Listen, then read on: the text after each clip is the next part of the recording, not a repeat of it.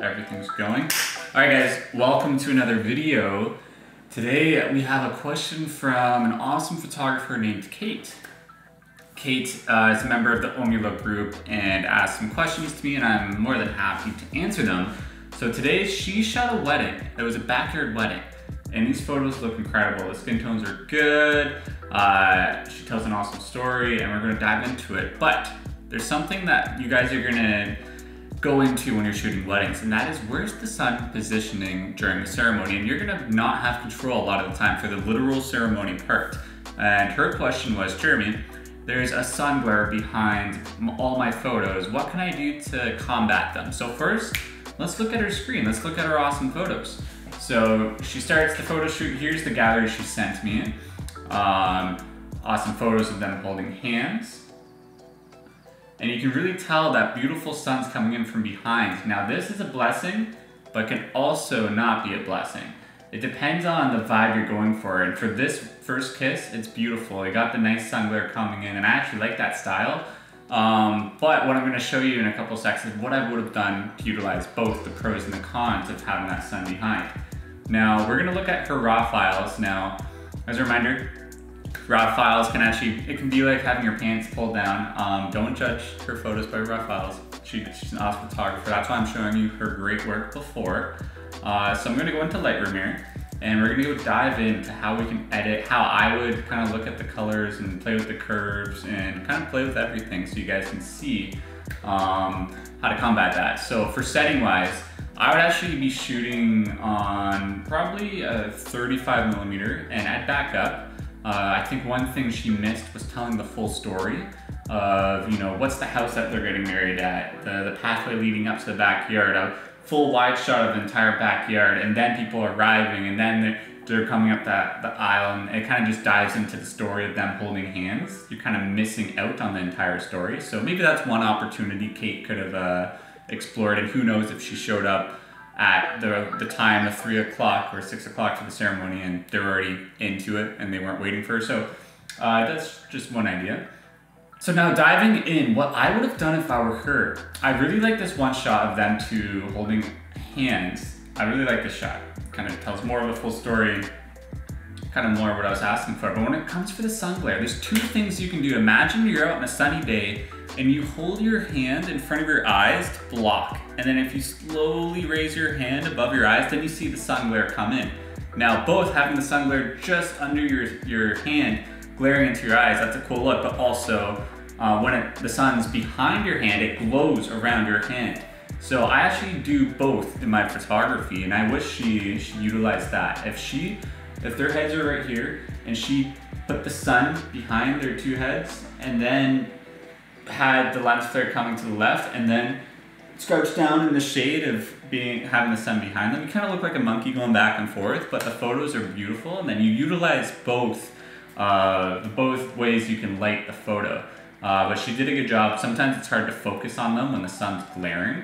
So sometimes I hold the focus when the sun's behind them, and then I come out around and shoot around, and then I let go of holding focus. So let's go dive into her photos. So I'm gonna be editing this one first, just because. So we're gonna look at her settings. Now Kate, you're not a photographer, I'm not throwing shade, but we're gonna see, okay great, so you shot at LOS ISO, that's awesome. You're using it at the 25mm focal length, so I'm assuming it's an 18 to 55 kit lens. Shutter speed's good, f-stop's good. So everything was good. Your focus is pretty much spot on. What I would have done was exposed a little bit more for the sky. So if we bring down our highlights, you can see that we lost some details in the sky. And maybe it was a no clouds in the sky, and the sun is right there, so that's okay. So I'm gonna bring up the exposure a little bit, bring down the highlights to 60-ish. Gonna bring up the shadows as much as I can without like getting too much black clipping.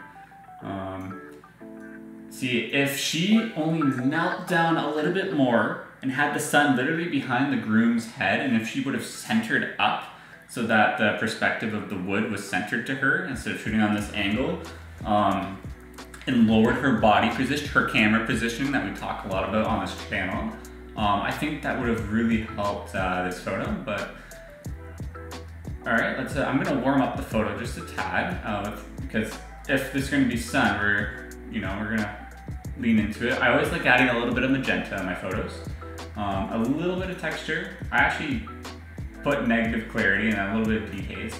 I like negative clarity. It just kind of smoothens out the skin tones, in my opinion. I'm no expert. There's kind of two ways you can do vibrance and saturation. You can either bring down your vibrance to bring up your saturation if you like the balance between the two. I'm kind of a bring the vibrance up, bring the saturation down type of guy, and then custom do my HSL myself. All right, so right now here's before, after. Okay, let's go back, I lost the photo. Okay, so now I'm gonna bring up the midtones because we want details in the midtones there. I'm gonna bring down the shadows actually to create that contrast. I don't want too much punchy contrast, but I want enough contrast. And then I'm gonna actually bring down the whites because I don't wanna, if I bring them up and make them brighter, it's like it adds a sharp contrast so you can see where the highlights are clipping there behind them. And we don't want it to be too sharp. I always like to, yeah, just kind of bring it down. It kind of mutes the photo a little bit. Kind of just bring down the saturation a little bit more. Looks good. All right, now we're seeing some bad colors in the glare, and we're gonna fix that right now. I like to do camera calibration first. So I always like to do a little bit on the primary, a little bit on the red, and a little bit on the, just so I can make their skin tones a little bit more yellow and real, and then still get that orange and teal look.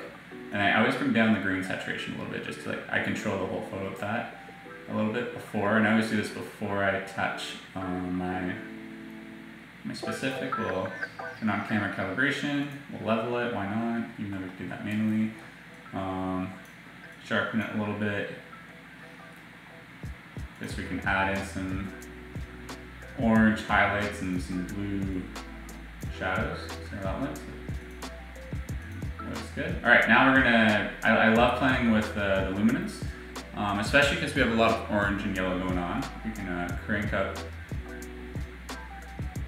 the yellow a little bit, crank up the orange a little bit. I always like to bring up blue a little bit because if you change with the colors too much and then someone has a blue shirt or a white shirt, it turns blue. So if you turn the blue luminance up and you brighten the color of blue only, it might fix some of your color changings. And then I always bring down the blue a little bit, and then I'm going to choose color picker so I can actually play with that one specific color I wasn't liking, but it might just be specific. Okay, hue I don't really touch too much unless I have to. Let's look at our before and after again. It's going to show us, just so we can see what the true colors were of the dress and everything. So what we've done to this preset thus far is we've added colors in, we've kind of made it better, we've adjusted the tones, the highlights, shadows, whatnot, without being too destructive to the organic colors of the photo. If you really want to save your details, put highlights and shadows max, and then up your exposure to where there's a good balance, and then bring down your shadows, and then bring up your highlights. For these photos, we're going to bring our highlights down all the way. So adding this photo right now is perfect to add into the mix as like your creative photo, but if she shot centered to it and then lowered, she would have had the sun behind them, and then it would have been a nice halo around them without an explosion of light towards them.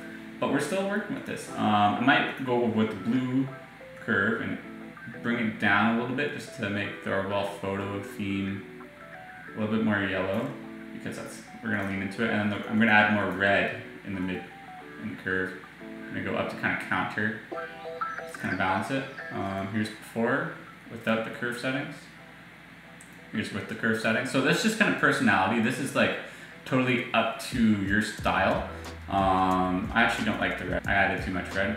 So this is totally to your style and how much you want to do in your photos and what's not. This is very custom to literally this. Here's before. Here's the after. Now let's apply this to all the other photos and see what it looks like. So normally when I'm shooting wedding, per lighting scene, I'll put one preset to kind of all of them, and then I go through and adjust the exposure only to each one Well, that's a nice photo, nice memory, good photojournalistic moment. Good settings. I think we need a little bit more contrast on this. Highlights up. So now those settings were made for when we had the aggressive light behind. So we can just put that a little bit right down. There's a little bit of lens flare there, and there. You can Photoshop that out if you really don't like it. Let's go to the next one. Here's our photo. So this is our master photo. I call the master photo the photo you edit first before you edit the rest. Okay, now we're gonna bring down. Okay, so now we have a major problem. What looks good when we had back sunlit, controlling saturations, won't look good when you're shooting with the sun behind you. As you can tell, the saturation on our friend behind us is way too yellow and burnt. So to combat that, I always bring the saturation down too much, and then I go in just before everything gets too wild. And then secondary, you want your bride to look great. So I have to go more to make the bride look good. And now I'm gonna go in and turn down the luminance. It's way too bright on yellow. And the saturation on yellow is way too much. So you can kind of like combat it. See right now, that specific yellow. So what I'm doing, I'm clicking this little button and then I'm clicking the specific color I don't want. So I'm gonna bring it down, just still measure, like you still need it in the photo. This is kind of a tough photo because she clipped the highlights. I always recommend you guys to expose for the highlights first, because here's before. Yeah, and like we have no data in the highlights. If she exposed for the sky or exposed for that woman's face, even if it looked like this, but then she looked all perfect, that's okay. It might not feel good when you're taking the photos that your photo literally looks like this, but this is why we do this, because now that we're editing this, it's really hard to save this photo within the background. So I'm just gonna edit this from scratch without our preset. Just because we do have the challenging, you have a hard balance because you're trying to have her look great while still saving that. So one thing you can always do is kind of paint over her and bring down the saturation a little bit. And then whatever you change to the whole photo won't affect her. So that's one little tip. It could work. But yeah, this is overall a tough photo. Beautiful memory of her. I love this.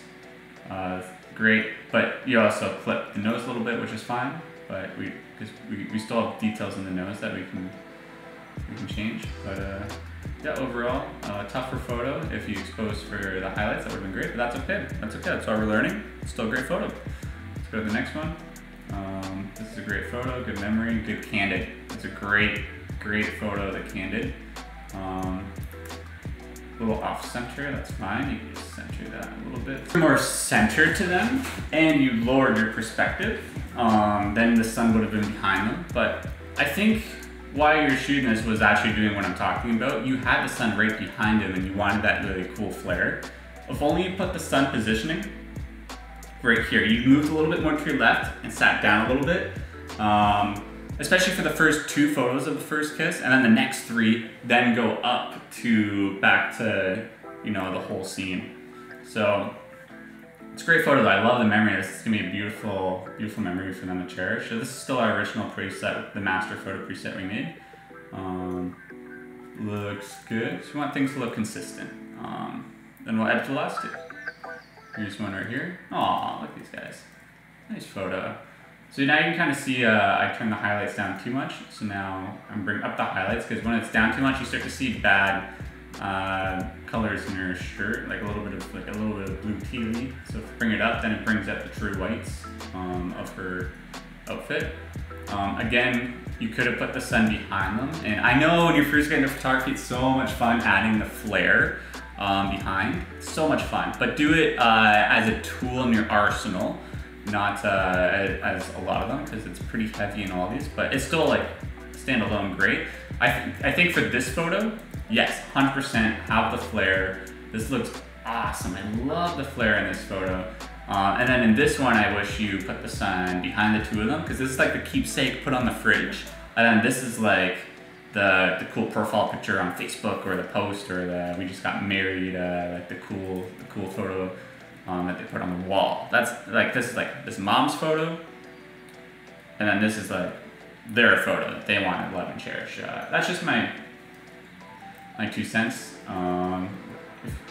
You could do some other cool things and adding some filters and whatnot to make it look good. It's just really tough playing with these photos when we don't have the full highlight details, but we still have shadow details, which is good. But I think you did a good job overall. This was not easy at all for anyone that's taking photos for the first couple years of their life. I think you did an incredible job. I like the photos. I will send you this preset for fun. There's a little bit too much saturation in his skin, a little bit. So it's always good whenever you're editing a photo to click reset and see what the original was. So now I'm seeing a mistake I made was I added too much, probably in that S curve I did my blue, if I cancel it.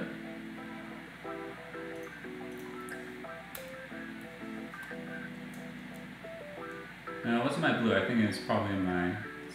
So whenever you see the mistake, click that and bring down the saturation.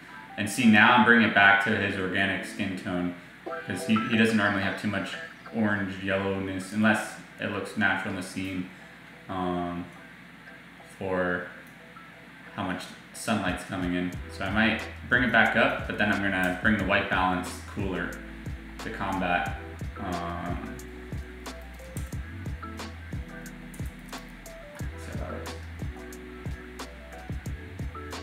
and I might just bring saturation up a little bit. Yeah, so it's fun playing with people's files. It's what you normally have your workflow for on your files and how you shot it. It's a little different for others, but yeah, that's a little bit more natural and real. So there you have it, guys. Back to her gallery. I think she might have done a better job editing than I did, in my opinion, because she kind of knows her camera. She knows how it performs. Her skin tones look better than mine. I think she did a great job. Yeah, these look great. This is a fun candid. I love it. Looks good. She leaned into her highlights. That's always good. I think she did a great job. She honestly did a better job at editing the photos I just did. I was just kind of seeing how I could play with it. Maybe a little bit more. No, the skin tones look good. If you wanted to juice up their skin tones a tiny bit more, like just a hair, that would look good. You can see they're a little bit more white. Just a little bit more, maybe luminance down a little bit and a little bit more saturation in the skin tones. Other than that, the highlights look good. See, now this is a good example of the sun behind them. Obviously the sun's probably setting behind the houses, and that's why she now has all this light. Yeah, thank you for sending the photos. These look great. Appreciate it. If you guys want any of your photo shoots critiqued, or you want tips, and in return I'll give you the free preset that I actually create while I edit the photos, and then I'll gift it to you guys. By all means, comment below complimenting Kate on her awesome photos, but also if you have a photo shoot you want edited or helped with, or having your own custom preset developed by me. I'm doing it for limited for probably like 10-ish Only Lookers in the group for the first couple of people. If this is on YouTube, join the group to be able to be eligible to ask for this.